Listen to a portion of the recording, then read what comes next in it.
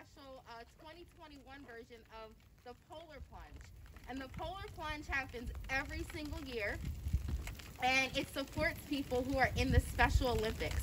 The Special Olympics happens, it's kind of like the Olympics, where people compete in different challenges to get medals. So if you are in the swimming, or if you're into gymnastics, into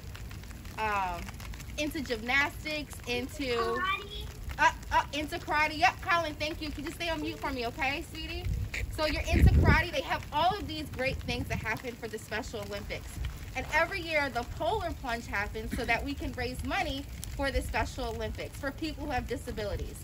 I am so excited to be doing the Polar Pop this year. So instead of jumping into water, I'm going to get some balloons popped over my head to make sure that we respect those who are different and we honor them. So I am doing the Polar Pop for everybody that has a disability who sometimes feels like they can't be included, and they're important because they are important and they should be included. But I'm also doing this Polar Pop for my Uncle Lauren, who has Down syndrome and competed in the Special Olympics in swimming, okay? So Mr. B is gonna pop some balloons over my head.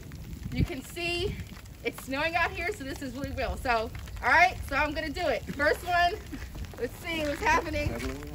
Oh God, oh goodness.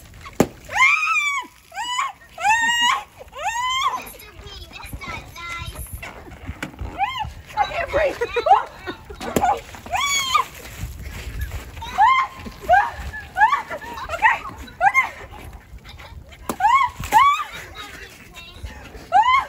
Last one. Special Olympics, everybody!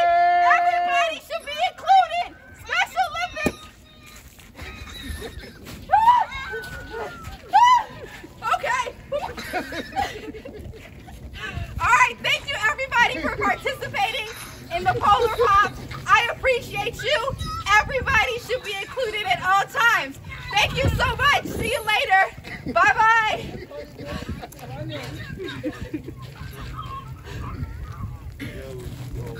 All right, everybody leave the list. Oh my God, it's so cold. I got you. Okay. Go.